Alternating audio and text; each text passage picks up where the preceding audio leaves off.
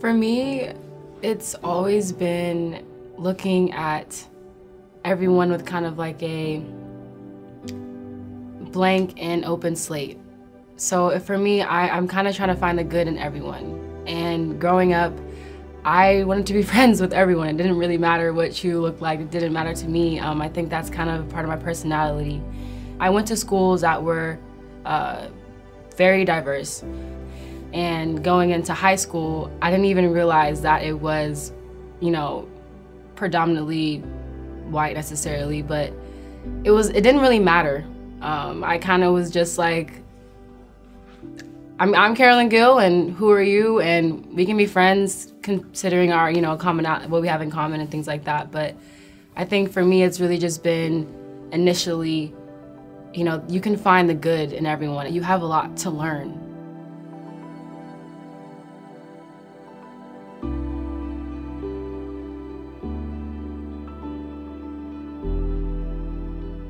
I believe I was in,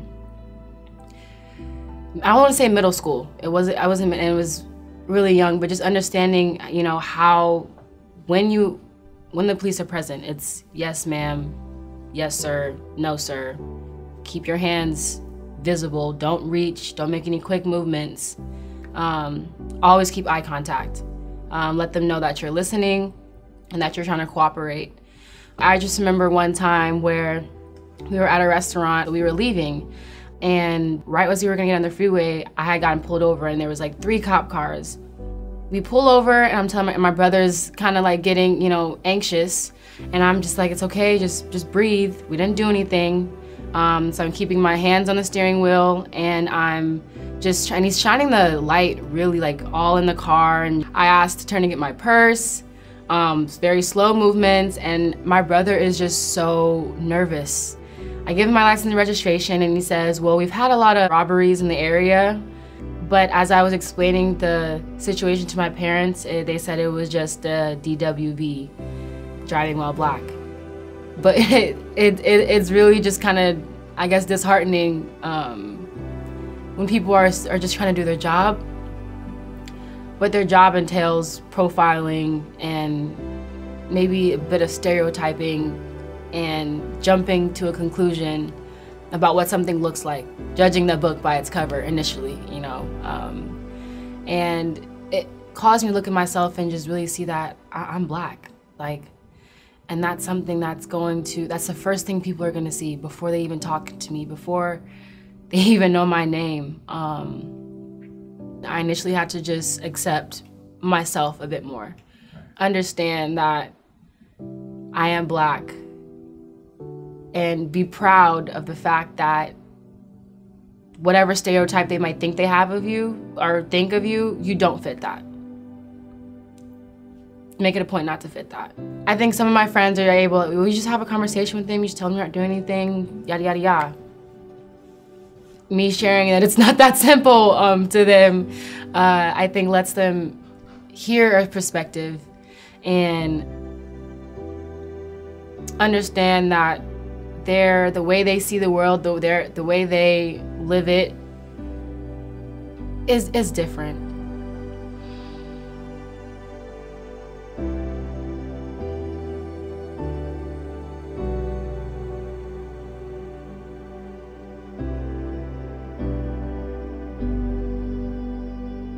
For the first time in a long time, I just was so sad. And I really felt alone, just kind of and I live with 4 other teammates, but in that house I felt alone only because I just didn't feel like I can really talk my anger and my frustration and my hatred for the situation. I couldn't talk that out, honestly. And I felt alone. I feel like it was just kind of like an overwhelmingness, like we're still going through this problem. Since Oscar Grant, we're still going through the same problem. Really makes me angry that we're still having the conversation, we're still doing the same thing over and over again. So personally, I really felt myself kind of get depressed because I couldn't, doesn't matter what petition I sign, you know, it felt like it didn't matter. I'll sign all the petitions. I'll donate where I can. I went to a couple protests. I was crying. Because it didn't make sense how we were still doing this.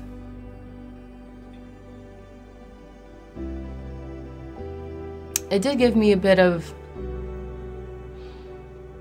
you know, not confidence, but just like assurance that, okay, they're hearing us, they're hearing it, they know it's a problem too. It's not just the Black community, it's not just people of color necessarily. So I guess seeing that was great, but I was also hoping that it wasn't just for the trend. People would take pictures of themselves in protests. I'm just thinking, like, this is not a photo op. If you're gonna be here, be in the moment. And I guess for me, it just made me realize that it's so much bigger. This is so much bigger than I thought it was. And I used to think, oh, I'm in California, we're liberal, a bit safer. Thank God I'm not in the South and Georgia, Alabama, where it's just like, but no, it's closer than I thought.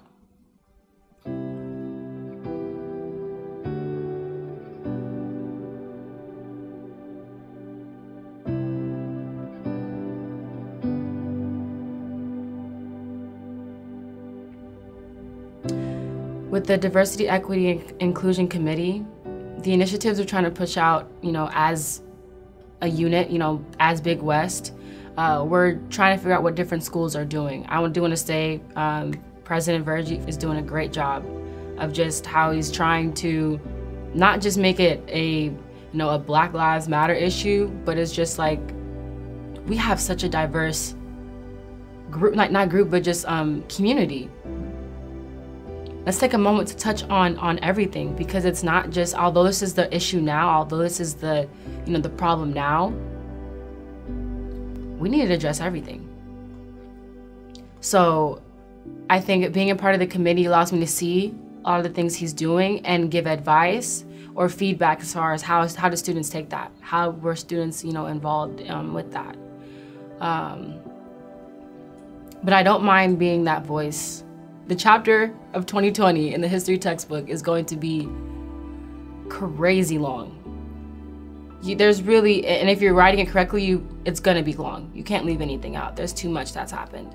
But yeah, it's just trying to be more comfortable in an uncomfortable situation, open and honest when need be, and the delivery of it to where I'm not offending anyone, and just being proud of where I come from and who I am, because that's all I got. That's all I have at the end of the day.